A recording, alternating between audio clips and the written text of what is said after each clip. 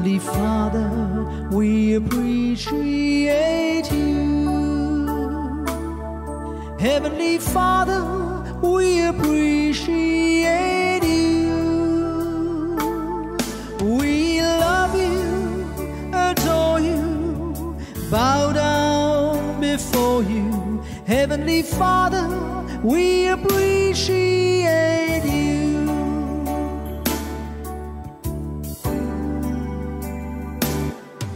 Son of God, what a wonder you are. Son of God, what a wonder you are.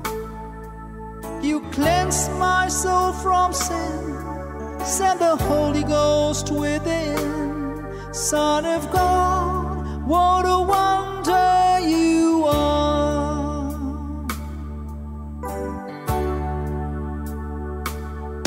Holy Ghost, what a comfort you are. Holy Ghost, what a comfort you are. You lead us and guide us. You live right inside us. Holy Ghost, what a comfort you are.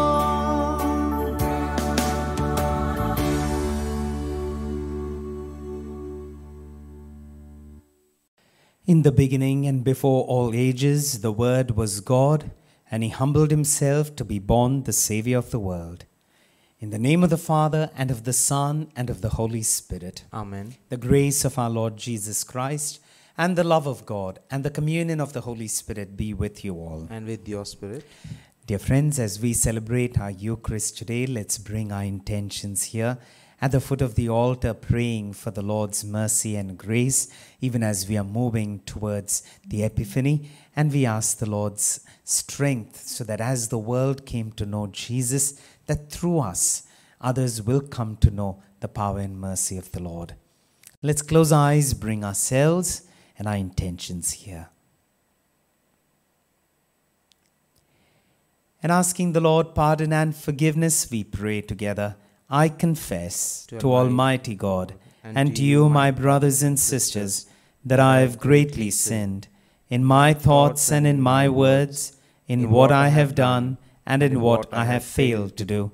Through my fault, through my most grievous fault. Therefore I ask Blessed Mary, ever Virgin, all the angels and saints, and you, my brothers and sisters, to pray for me to the Lord our God. May Almighty God have mercy on us, forgive us our sins, and bring us to everlasting life. Amen. Lord, have mercy. Lord, have mercy. Christ, have mercy. Christ, have mercy. Lord, have mercy. Lord, have mercy. Let us pray. O God, who by the nativity of your only begotten Son wondrously began for your people the work of redemption, grant, we pray, to your servants such firmness of faith, that by his guidance they may attain the glorious prize you have promised. Through our Lord Jesus Christ, your Son, who lives and reigns with you in the unity of the Holy Spirit, one God, forever and ever. Amen.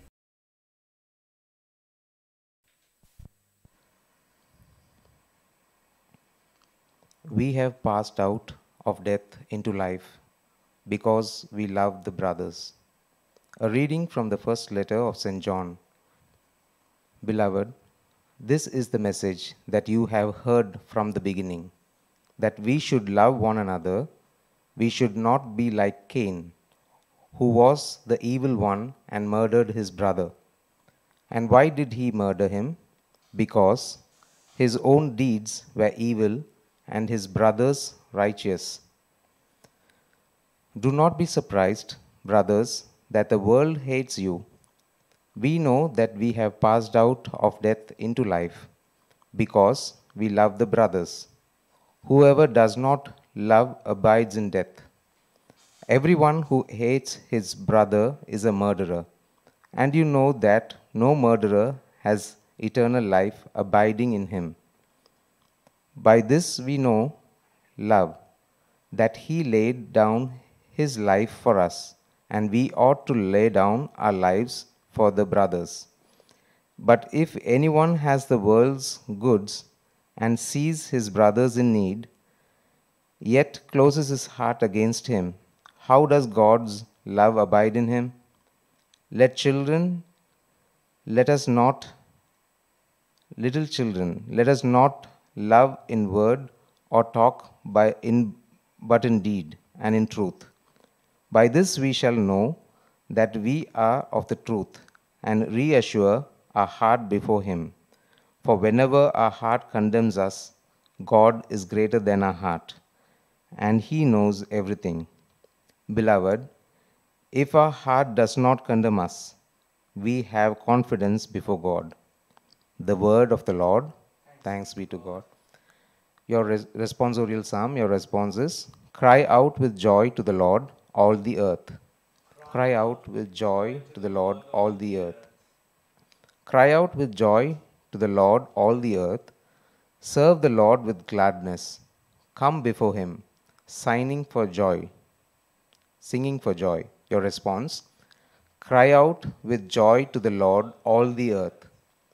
Know that he, the Lord, is God. He made us. We belong to him. We are his people, the sheep of his flock. Your response, cry out with joy to the Lord, all the earth. Enter his gates with thanksgiving, and his courts with songs of praise. Give thanks to him and bless his name. Your response, cry out with joy to the Lord, all the earth. Indeed, how good is the Lord, eternal his merciful love. He is faithful from age to age. Your response, cry out with joy to the Lord, all the earth. Please rise for the gospel. Hallelujah, hallelujah. A holy day has dawned upon us. Come, you nations, and adore the Lord. Today a great light has come upon the earth. Hallelujah, hallelujah.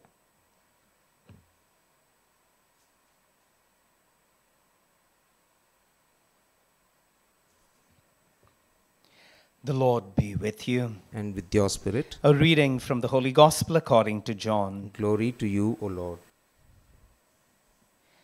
At that time, Jesus decided to go to Galilee. He found Philip and said to him, "Follow me."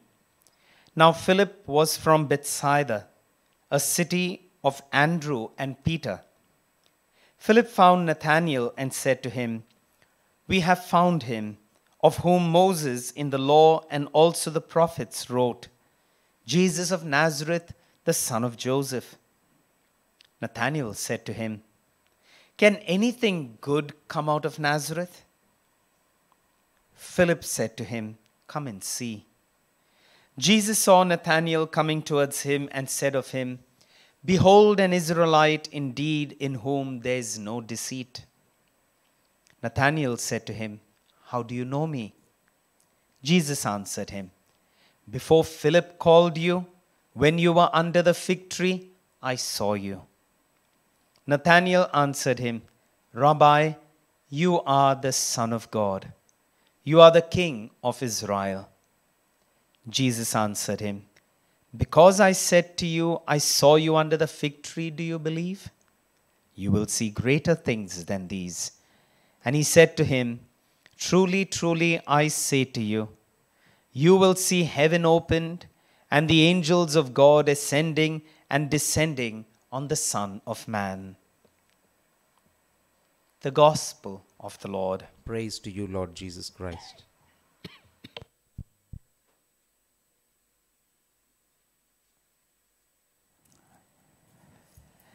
A family I know with 4 children were traveling back to India from where they reside, and when they reached the place, their baggage, they came to the carousel where they collect their baggage. They came with the kids, and as the baggage was coming, there were cross signs on it. Cross signs basically mean that as it has passed through the scanner, they believed that there might be things that require customs duty to be paid. So those cross signs were there.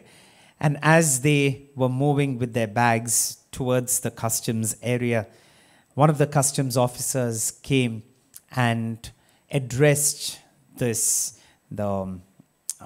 father of the house, so the husband, by his first name and second name, and told him, sir, we would like to check the bags, but mentioned the name. And one of the kids, tiny one, was fascinated because he saw a person, a perfect stranger, who called his dad by the first and second name.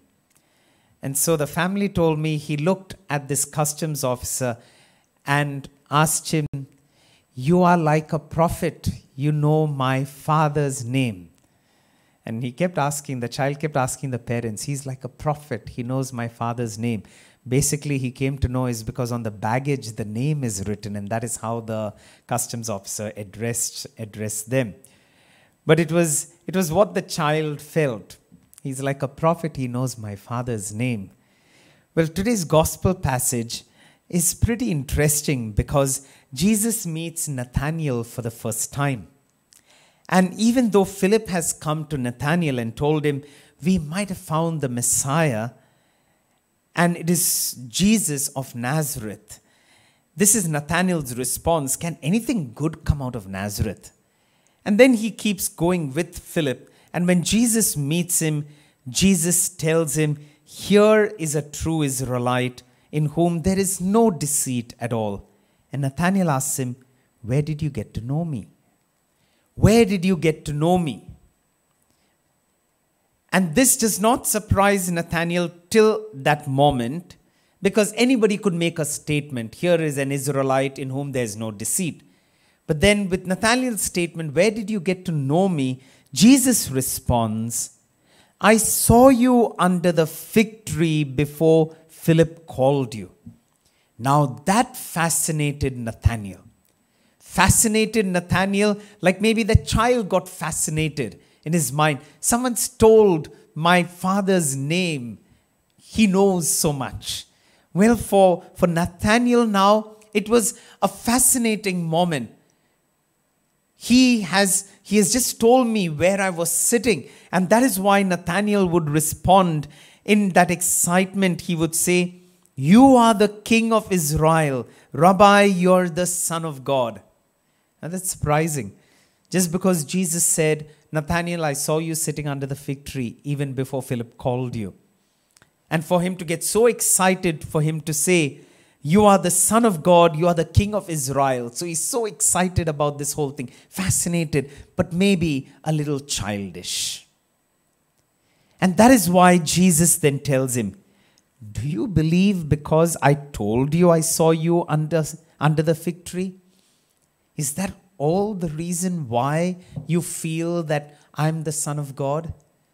Because I told you something that you were doing 10 minutes ago? Is that why you are so excited? And then Jesus says, I tell you, you will see the heavens opened. And now the Lord is making that connection between the earth and the heaven. He's making that connection between what is here and what the kingdom of God is. And he says, you will see the heavens open, the angels of God ascending and descending into heaven. Far more deeper than just a revelation about something that happened 10 minutes ago. Nathanael, you cannot believe in me as the Son of God just because I told you you were sitting under the fig tree. Rather, there are deeper truths. There are deeper truths connected to the kingdom of God. That is what I have come for. I've come so that I will open that pathway from the heavens to the earth and from the earth to the heavens. The angels ascending and the angels descending. There's something far more deeper than just me telling you something that happened 10 minutes ago, Nathanael. Well, that is a reminder to us. It's a beautiful reminder to us as well. You know, you go into John chapter 4 and you read about the woman, the Samaritan woman by the well.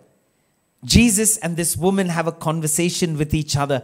And the deeper the conversation is going, the more the Lord is revealing things about her life. But it isn't like what he revealed to Nathanael. To Nathanael, he just revealed that he was sitting under a fig tree. But this was far deeper. There was a deeper conversation that was happening between Jesus and the Samaritan woman. And Jesus tells her all the areas of her sin that needs repentance. Something far deeper.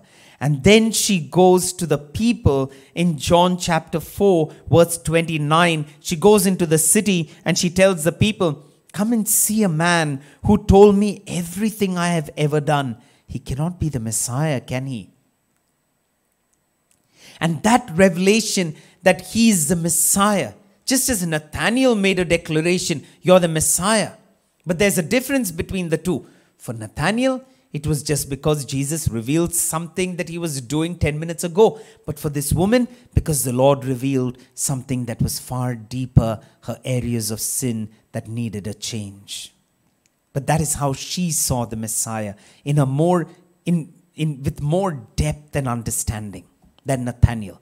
And that is why the Lord corrects Nathanael and tells him, Nathanael, you will see far greater things. Things that are connected with the kingdom of God. The opening of the pathway to the kingdom of God.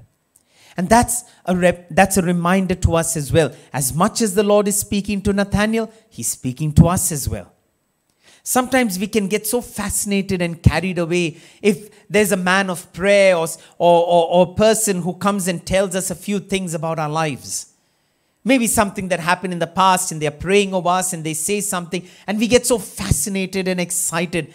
The Lord said, wait a while, what are you thinking?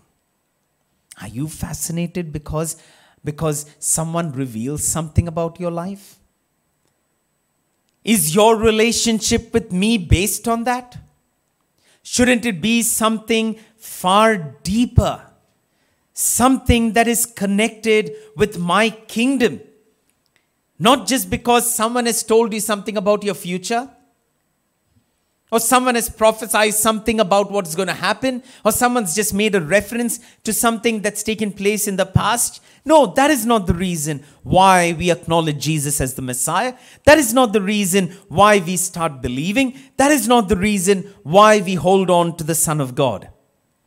Rather, in Luke chapter 10 verse 20, the word says, nevertheless, don't rejoice at all of this, that the spirits submit to you, but rejoice that your names are written in the kingdom of God in heaven.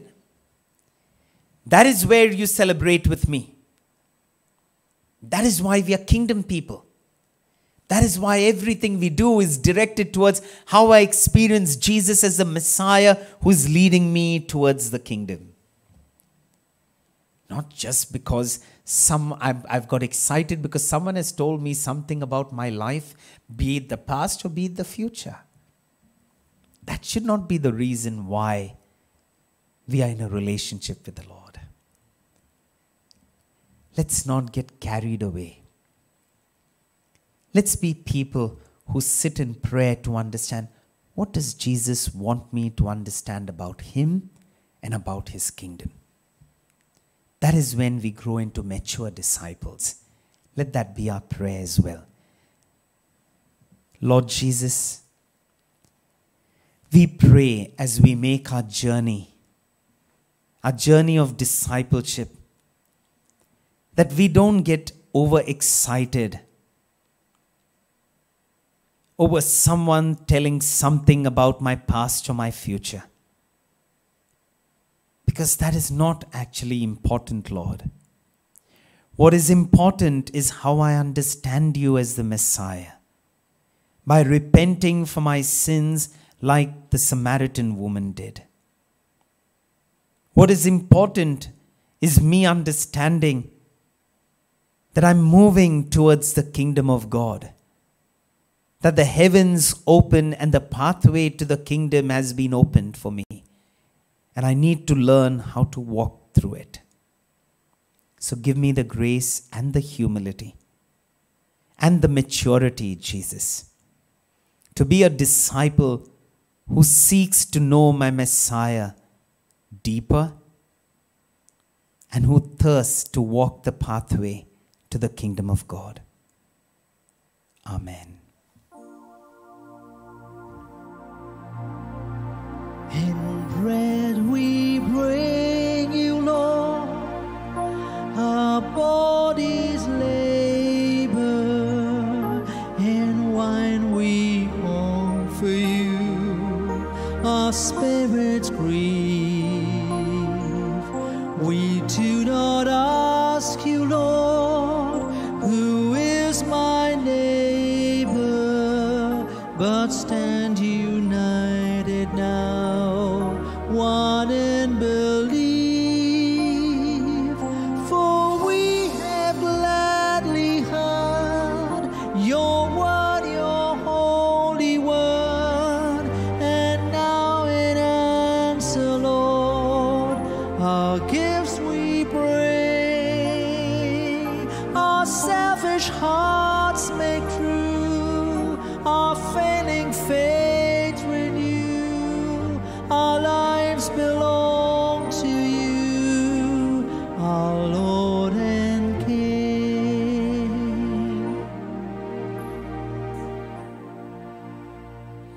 Pray, brethren, that this my sacrifice and yours may be acceptable to God the Almighty Father. May the Lord accept his sacrifice at your hands for the praise and glory of his name, for our good and the good of all his holy church. Receive our oblation, O Lord, by which is brought about a glorious exchange, that by offering what you have given, we may merit to receive your very self, through Christ our Lord. Amen. The Lord be with you. And with your spirit, Lift up your hearts. we lift them up to the Lord. Let us give thanks to the Lord our God. It is right and just. It is truly right and just, our duty and our salvation, always and everywhere to give you thanks, Lord, Holy Father, Almighty and eternal God. For in the mystery of the Word made flesh, a new light of your glory has shone upon the eyes of our mind, so that as we recognize in him God made visible, we may be caught up through him in love of things invisible. And so, with angels and archangels, with thrones and dominions, and with all the hosts and powers of heaven, we sing the hymn of your glory, as without end we acclaim. Holy, holy, holy Lord, God of hosts, heaven and earth are full of your glory. Hosanna in the highest. Blessed is he who comes in the name of the Lord. Hosanna in the highest. You are indeed holy, O Lord, the fount of all holiness. Make holy, therefore, these gifts, we pray, by sending down your Spirit upon them like the dewfall, so that they may become for us the body and blood of our Lord Jesus Christ.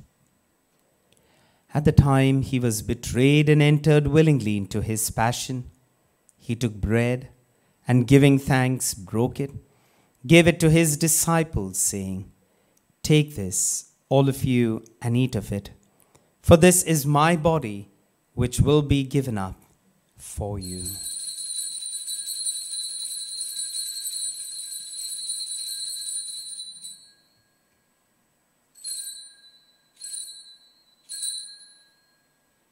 In a similar way, when supper was ended, he took the chalice, and once more giving thanks, gave it to his disciples, saying, "Take this, all of you, and drink from it, for this is the chalice of my blood, the blood of the new and eternal covenant, which will be poured out for you and for many for the forgiveness of sins.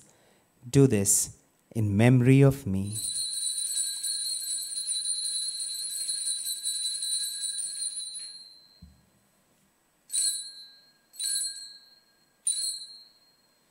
The mystery of faith. Save us, Savior of the world, for by your cross and resurrection you have set us free. Therefore, as we celebrate the memorial of his death and resurrection, we offer you, Lord, the bread of life and the chalice of salvation, giving thanks that you have held us worthy to be in your presence and minister to you. Humbly we pray that, partaking of the body and blood of Christ, we may be gathered into one by the Holy Spirit. Remember, Lord, your church spread throughout the world, and bring her to the fullness of charity, together with Francis, our Pope, Malcolm Cardinal Ranjit, our Archbishop, and all the clergy. Remember also our brothers and sisters who have fallen asleep in the hope of the resurrection, and all who have died in your mercy. Welcome them into the light of your face. Have mercy on us all, we pray, that with the Blessed Virgin Mary, Mother of God, blessed Joseph, her spouse, with the blessed apostles, with Saint Vincent de Paul and all the saints who have pleased you throughout the ages, we may merit to be co-heirs to eternal life, and may praise and glorify you through your Son, Jesus Christ.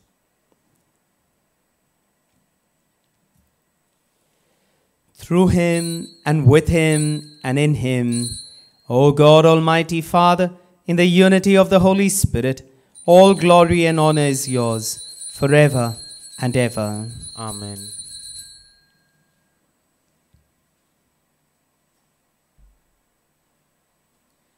With confidence in the love of the Father, let us pray the prayer Jesus so lovingly taught us. Our Father, who art in heaven, hallowed be thy name. Thy kingdom come, thy will be done on earth as it is in heaven. Give us this day our daily bread, and forgive us our trespasses, as we forgive those who trespass against us. And lead us not into temptation, but deliver us from evil.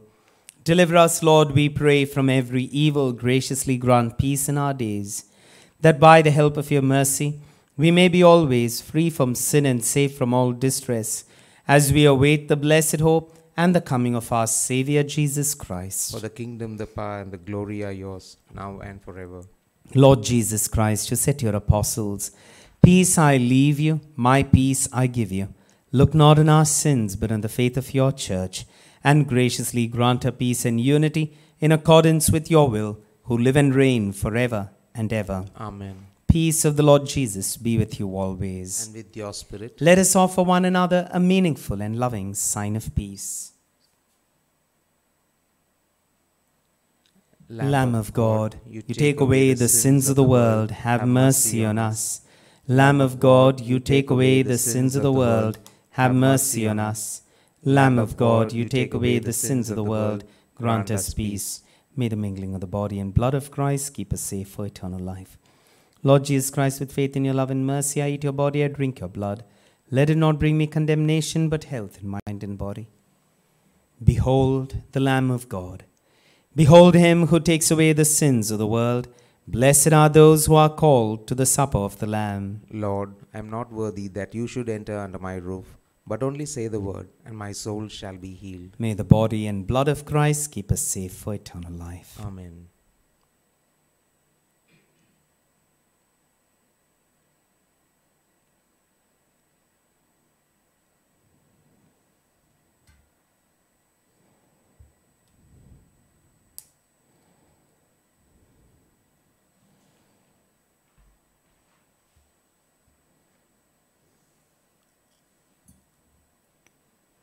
Act of spiritual communion.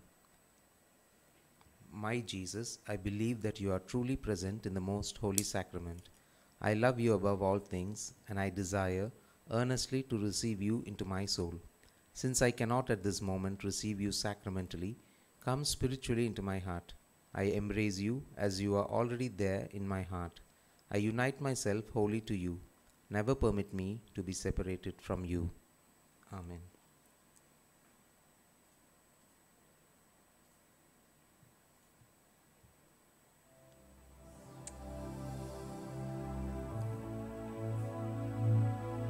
Hear my cry, O Lord, attend unto my prayer. From the depths of the earth will I cry unto thee. For when my heart is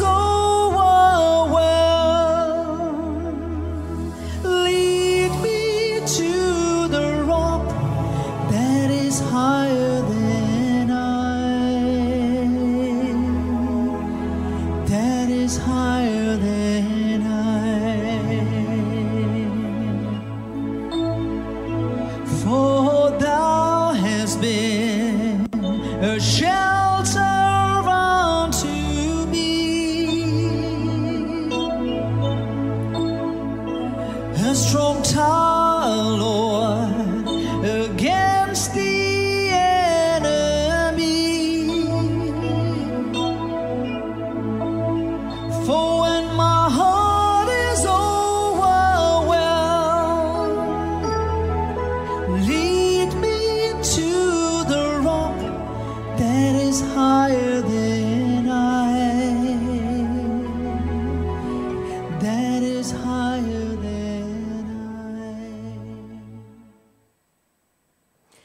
Let us pray. Grant, we pray, Almighty God, that by the power of these holy mysteries, our life may be constantly sustained through Christ our Lord. Amen. The Lord be with you. And with your spirit. May Almighty God bless you, the Father, the Son, and the Holy Spirit. Amen. The Mass is ended. Let us go in peace to love and serve the Lord. Thanks be to God. Prayer for priests. O Jesus, eternal priest, keep all your priests within the shelter of your sacred heart, where none may harm them. Keep unstained the anointed hands, which daily touch your sacred body. Keep unsullied their lips, purpled with your precious blood. Keep pure and unearthly their hearts, sealed with the sublime marks of your glorious priesthood. Let your holy love surround them and shield them from the world's contagion. Bless their labors with abundant fruit, and may the souls to whom they have ministered to be their joy and consolation, and in heaven their beautiful and everlasting crown. O Mary, Queen of the clergy, pray for us. Obtain for us many holy priests. Amen.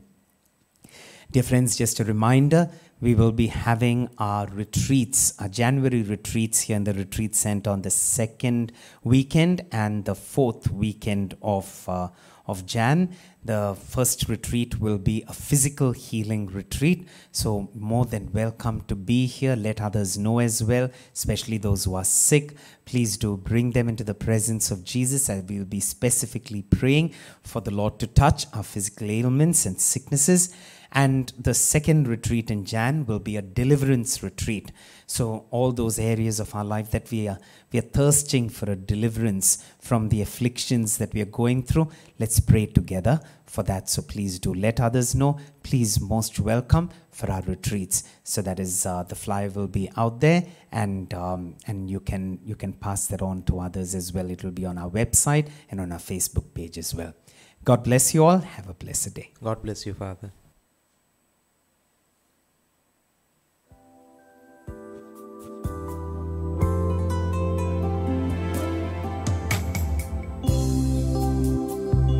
You are here, moving in our midst. I worship you, I worship you. You are here, working in this place. I worship you, I worship you. Waymaker, miracle worker, promise keeper, light in the darkness. My God, that is who you are. Waymaker, miracle worker, promise keeper, light in the darkness. My God, that is who you are. That is who you are. That is who you are. That is who you are. That is who you are. Prayer to Saint Michael. Saint Michael the Archangel, defend us in the day of battle. Be our protection against the wickedness and the snares of the devil. May God rebuke him, we humbly pray. And do thou, O Prince of the heavenly host, by the power of God, cast into hell Satan and all evil spirits who wander through the world, seeking the ruin of souls. Amen.